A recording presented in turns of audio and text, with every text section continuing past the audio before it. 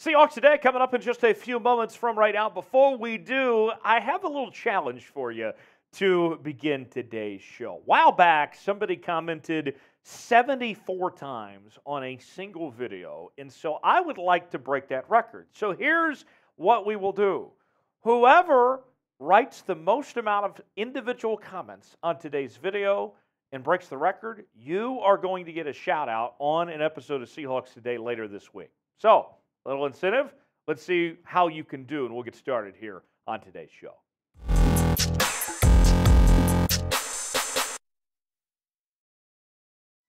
Welcome in. Seahawks Today by Chat Sports. Tyler Jones here with you. Thanks for joining us. Coming up on today's show, we will break down Todd McShay's newest mock draft and who he has the Seahawks selecting with their 4 picks in the first 2 rounds. Also, later on, we will talk about the possibility of trading Noah Fant and what that could entail. Let's begin with Todd McShay's mock draft. McShay released this mock draft this morning, and this is the first one that goes through multiple rounds. And so with that, we already know the Seahawks have not 2, not 3, but 4 picks within the first 2 rounds. And so with that being said, let's go through these one by one of who McShay is projecting the Seahawks selecting. It starts with Jalen Carter at number 5 overall, the defensive tackle out of the University of Georgia. And you guys already know the terrific player that Jalen Carter is, one of the best players in all of college football, an All-American selection, All-SEC, and according to Mel Kiper, the number 1 player in this draft. But obviously, there are some other factors involved when it comes to Jalen Carter with the car wreck that occurred in the state of Georgia back in January, his underwhelming performance in the pro day, and although he might be the best player in this draft, there are some concerns of why he moves down to 5 potentially, and also with the uprise in quarterbacks with the stock of where they're headed as well. With that, here's what McShay had to say about the potential selection of Jalen Carter. Carter could really change this defensive line with his game-breaking quickness and power on the interior. They just have to be comfortable with their homework. And McShay is spot on here. And it's that very last sentence that I point to from Todd McShay about doing the homework. And as Pete Carroll and John Schneider evaluate what to do with this selection and the rest of their draft there, it all comes down to what they know and how comfortable they feel. And as the Seahawks read into this situation, and remember, they're going to know more about Jalen Carter than the rest of us will, as they read into this and figure out what the hell is going on with Jalen Carter, they should be able to make an educated decision one way or the other. If they are confident, if they feel like that they can overlook some of those things we've talked about, then you have to make this pick. You have to go with Jalen Carter if he is available there at 5. If not, if you have question marks or concerns about that, then obviously you don't make the pick. But we'll see. If the Seahawks like what they see, if they do their homework and everything checks out, this is the pick you make. So I'm with Todd on that. Who should the Seahawks draft at number 5 overall? This is our pinned comment today. You might get an ad break. If so, take advantage of it. Do you want to see the Seahawks bring in Jalen Carter, or would you like to see them draft somebody else? Let us know in the comment section below what you think Seattle should do at 5.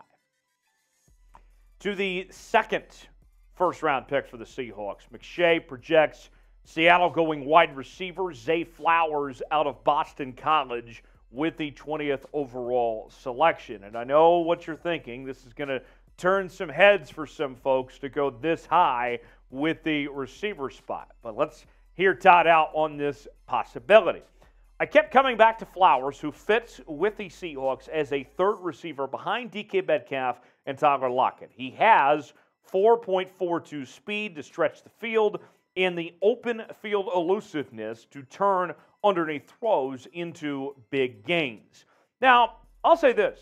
Zay Flowers, not my favorite receiver in this draft personally. I like Jackson Smith and Jigba, Quentin Johnston, Jordan Addison, all 3 of those guys better than I do Zay Flowers. But Zay Flowers is still a very good player.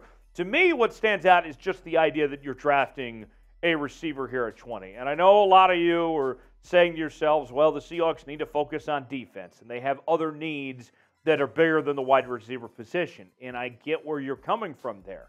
But the truth of the matter is, Tyler Lockett is not getting any younger, and he's already dealt with some injuries this past season of stuff we typically don't talk about with Tyler Lockett, showing age, even though he had a very good year. And so you have to start planning ahead for that future, and you do have a need at that third wide receiver spot. So although Flowers isn't my favorite receiver, I am open to, and I like the idea of drafting a receiver at 20 myself. With the first second-round pick for Seattle, McShay projects the Seahawks going with Georgia Tech outside linebacker Keion White at 37 overall. If you don't know much about Keion White, that's okay. Here's what McShay had to say.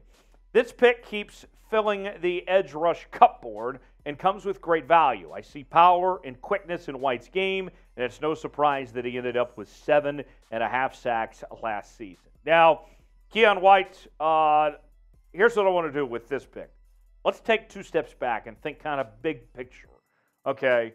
When you look at Keion White or some of the other defensive talent that we've seen from this Seahawks team, I know that they removed the tender from Ryan Neal this past week. I was disappointed with that decision, but you understand with where the Seahawks are headed with bringing in Julian Love, with bringing back Bobby Wagner, obviously Tariq Woolen and Kobe Bryant, those guys are going to get a year older. Draymond Jones, obviously, all the things the Seahawks have done. And then what they potentially could do in this draft, whether it's guys like Jalen Carter or a Keion White, there's a chance that this defense turns into a real juggernaut here. Look, there was a lot of question marks about this defense in 2022, in particular with their inability to stop the run.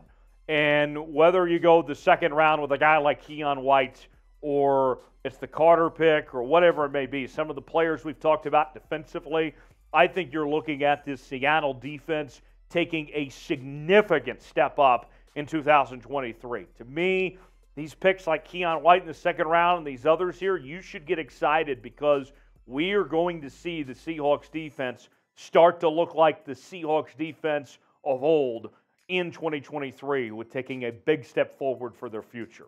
More picks to get to here in just a second, but before we do, speaking of the NFL draft, the draft is just around the corner, and Seahawks draft hats are available on sale now. These are the same exact draft hats, folks, that your future Seattle Seahawks players will be wearing on draft night. When they take the stage at Union Station in Kansas City, Missouri, they are going to be wearing these exact draft hats, whether it's the ball cap version or the flat bill that comes in the white or the blue version. These are it.